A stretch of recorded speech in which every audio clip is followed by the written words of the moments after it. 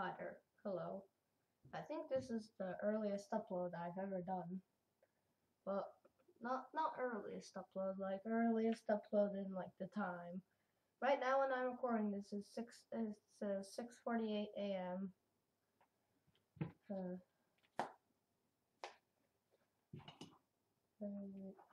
Yeah, so I'm recording this very early, so I think the video will be very early too, unless it's long. Unless it's long enough to not be the earliest one. This is the post where you'll top of, so let's begin. On the 24th of January 2024. As a reference to my previous post, this is how new announcements can be incorporated. Julie Berry could be used on Connect and Emma Hynett on Waterline. However, I do understand it needs funding. I have a solution for this. People will spend more on the game after 2.0 as they want to buy points. What? How does that work? Why do they want to buy points? That doesn't make sense. This means the developers get more Robux. Before you say you can't pay a voiceover artist with Robux. Yes, I know that, so what the developers can do is use the DevX feature and use the money from that for new announcers.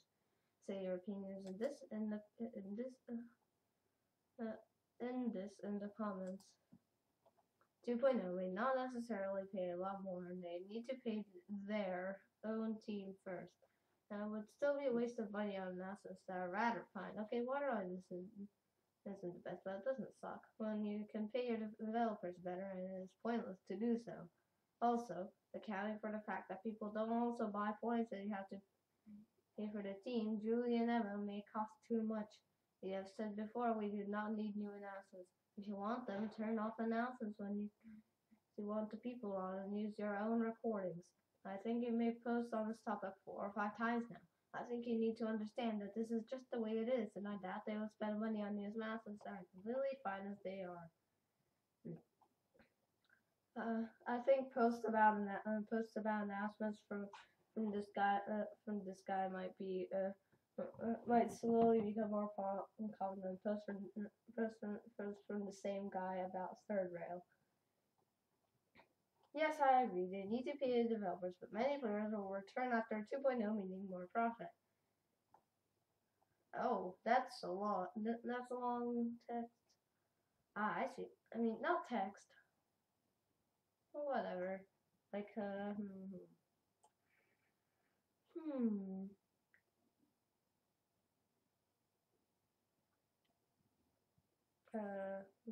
This is a very long comment. Yes. Ah, I see what you mean. The developer of Bee Swarm Simulator won it. Makes roughly 84,000 GBP a year, or 200,000 GBP a day. Oh wait, 230 GBP a day. SCRs and roughly 400 CCUs. Bee Swarm Simulator has around 13,000 CCUs, but spikes around New Year's up to 98,000. Bee Swarm is around 230 times as large as SCR, which means according to my calculations, they make 1 GBP a day. It's probably going to be higher than this, so I'll give them a 10 GBP or 5,200 GBP a year. When version 1.10 was released, the CCU went through the roof to 1,200 players. This is roughly 4 times as high as any other day. The hype, however, did drop after the initial release. This means that they made $40 of GDP that day. After all, we're being generous, and players will most likely buy points now as there are new trains. If we say 2.0 has a similar hype of around 1,600 players, the SCR team will make around $60 of GBP. Reasons why it's larger than last time. Points are more expensive, larger player base, slightly more like to dislike ratio, etc. Basically, when 2.0 releases, they'll have maybe $60 of GBP per day. I suspect that the hype would last 2 to 3 days, so $120 to $180 of GBP after the initial release of 2.0. This may be enough, or not enough to purchase the voice actors. I've given SCR quite the advantage, though, as I gave them An X10 boost has $1 of GBP a day. Didn't seem right, but the Roblox game, so who knows how much they're earning. Due to the advantage I have given them, they will most likely put in their own money for a feature that's fine the way it is. Most of these calculations are not exact, and please correct me if I did anything wrong. I wouldn't be surprised when my calculations are awfully wrong, especially on the SCR earnings part. B-Swarms has game passes that lots of players purchase compared to SCR. Once again, it probably makes more money, although most of them are one-time purchases, so take that as you will. Where are you getting all these numbers apart from player numbers? That's obvious from RawLeMons.com. It has info about game CCU history. For the thing about BSS's income, B-Swarm Simulator's income, that was just a Google search. RawLeMons only has the data for the one thing that wasn't asked. Google is not a source. That's a search engine getting its content from other sites. So once again, what are the sources here? Here's the link I use. Sorry for the confusion and the misinterpretation on my end. Looking back, probably isn't a great source. One at face reveal. Has what it done a face reveal? Check one at age, real name, Twitter, net worth, bio, children, family, wife. What? What is the link? What was the link? Why is the link this? Please don't trust everything you see on the internet blindly. It is full of inaccuracies, and the source for his net worth it does not even exist. How did we go from talking about new voice for the onboard analysis to a completely different game? The amount of SCR devs make is very hidden, so it's difficult to get an accurate amount. Hence why I asked where they got the numbers from. Like, if it was public information, I wouldn't have asked. As I said in my first comments, I wouldn't be surprised if my calculations are awfully wrong. I very much thought that I was. This was all just a little calculations I did on the earnings of SCR, which are most likely incorrect.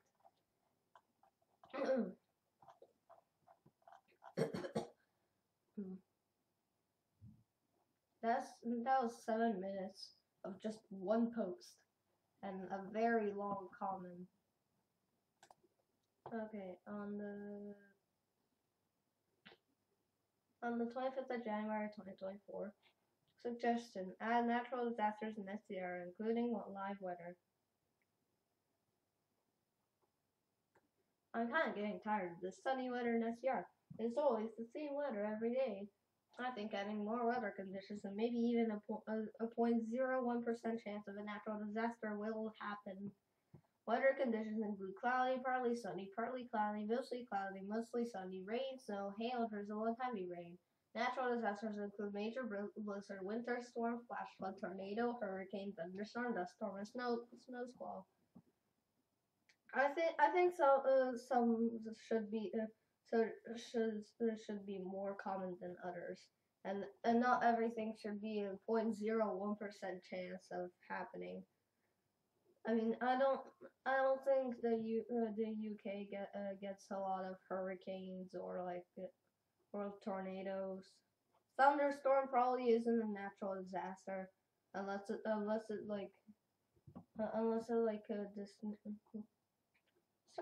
storm is it's like a minor natural disaster. But I don't know if I count it as one. This has more realism, and I think it might be better for SCR. When a natural disaster occurs, the emergency activation system pops up on the screen and shows more details about the harsh weather conditions. Maybe even all the operators will be shut down and drivers cannot drive trains. This will affect all servers at the same time. That's not a good idea.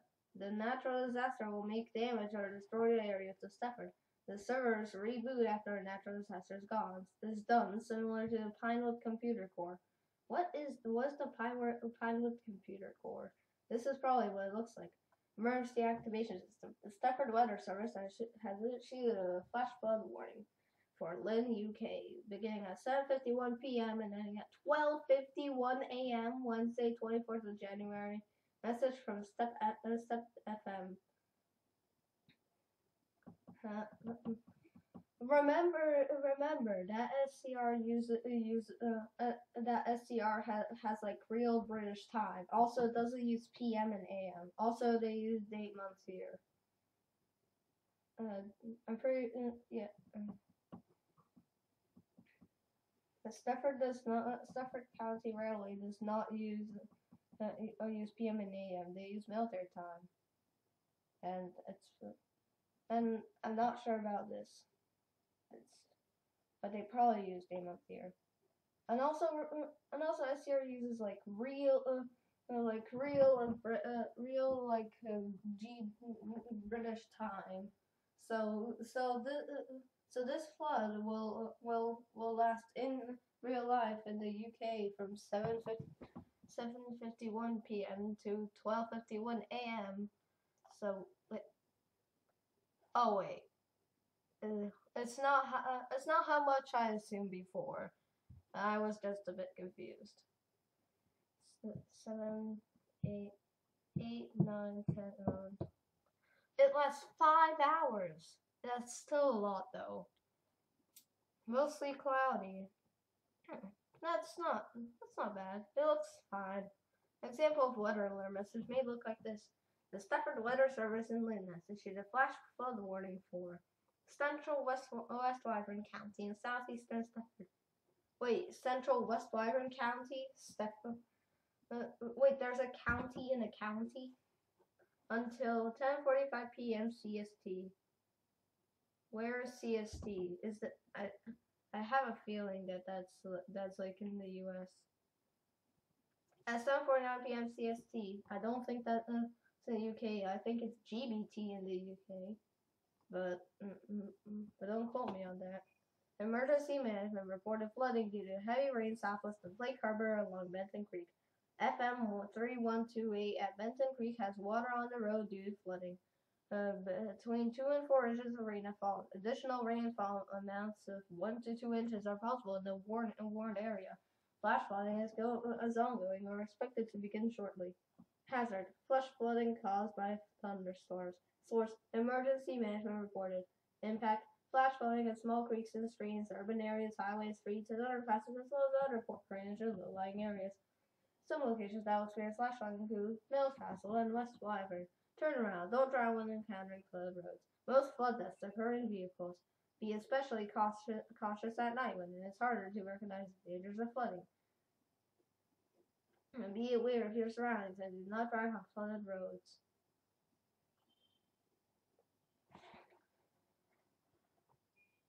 TBF, if they can't drive trains anymore, then they will most likely quit or rage quit.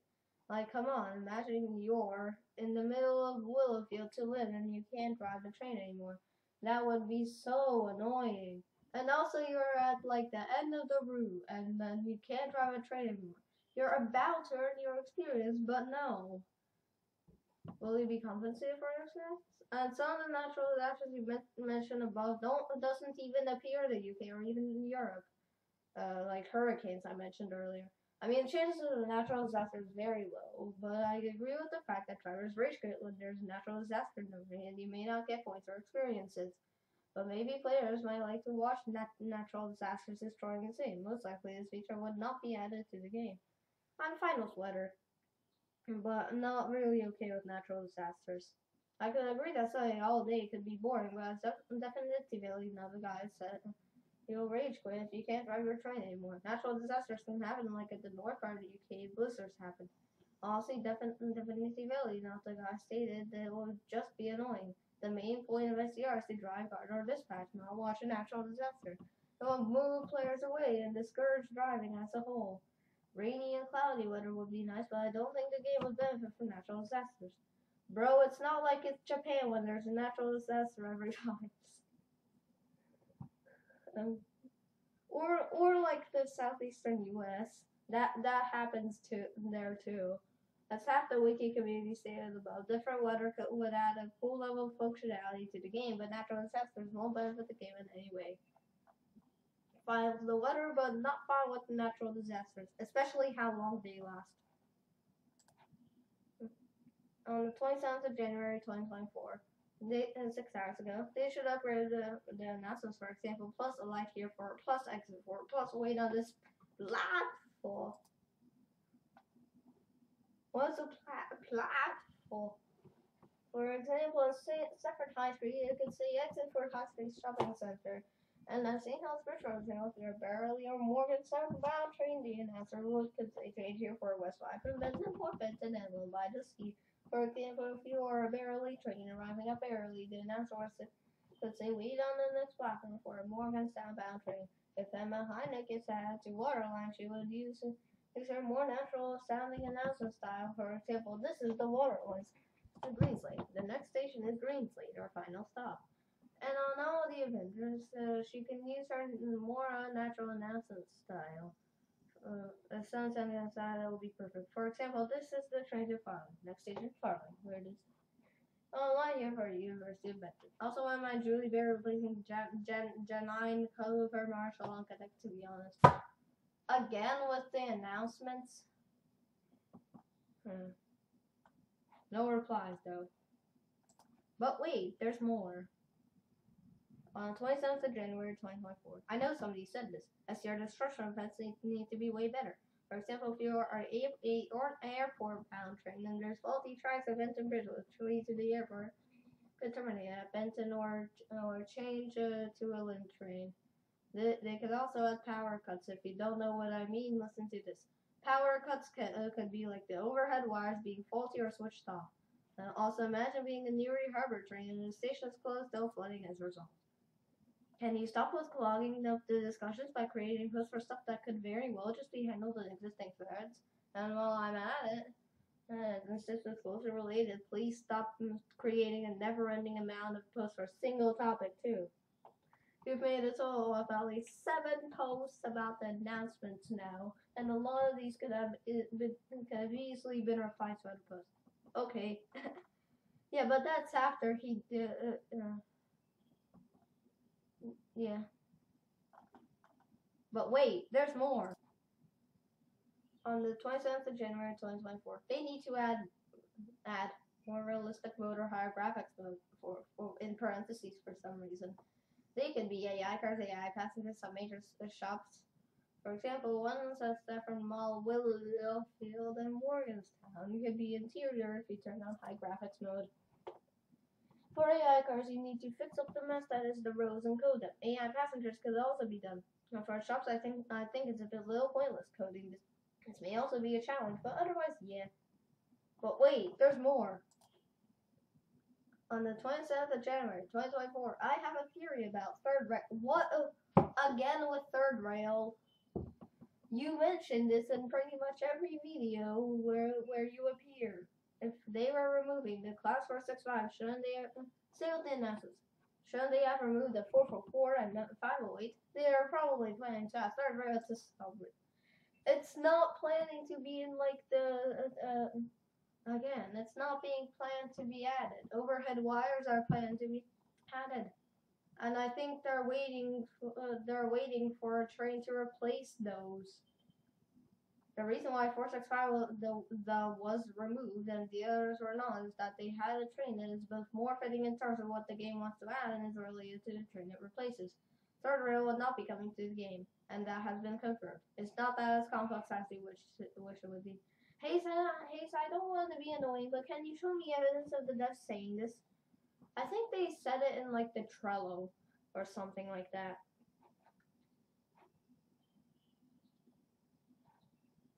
But wait, there's more. On the 27th of January 2024, imagine if new train liveries were added. For example, XC for Connect 360 livery. Train liveries, fine. What? You mean refresh the liveries? No, I mean like in British Railway with real train liveries. SCR does not have any real-life operator, nor any operator based on in real one, unlike British Railway. The trains could have been shipped to Stepford via Newry Harbor and still kept the old livery. But wait, there's more. On the 27th of January 2024, trains I want to see. Class 805 by mode has different headlights to 801 and should be on Express. 710/4 on Waterline, 710/5 on Connect, 378/4 on Waterline, 378/5 on Connect, 376 and 375 on connect. 317 on connect. That's kind of work on the water line. As I think it would work on a round field. Look, Mr. Roof, let's just connect more. It was on greater angle. 315 on connect. Class 756 on connect. I don't get why people want the 755 on connect. Class 231 on water line. 805 on Stepford Express. Too similar to the 801. 710 from water line. Maybe not. 710 from Stepford Central. No, Stepford Connect. No. 378 from water line. We already had the 379. 378 from Stepford Connect. Same bill with the 377. 375 and 376 on Stepford Connect. Same. 370 on Stepford Connect. Maybe. 315. Maybe not. 756 on Stepford Connect. Not necessary. Also, the reason why people want the 755 on Connect is because it isn't suited for airline. 231 on waterline. Maybe but a bit useless. The 379 and 378 are only similar because they're electric sparks. 379 run faster speeds, has different headlights and seating arrangements. The 315 literally ran lines with South and Victoria. The 375, 376, and 370 had similarities, but they all have different top speeds. But wait, while I was recording, there became more. 2 minutes ago, on the 27th of January, 2024, trains I want for Airlink.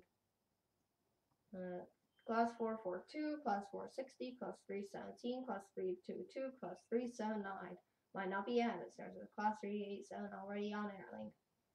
And it has no comments because it was released 2 minutes ago. And he was active around 10 minutes ago in the comments of his other post. That'll be it for today's video. Goodbye.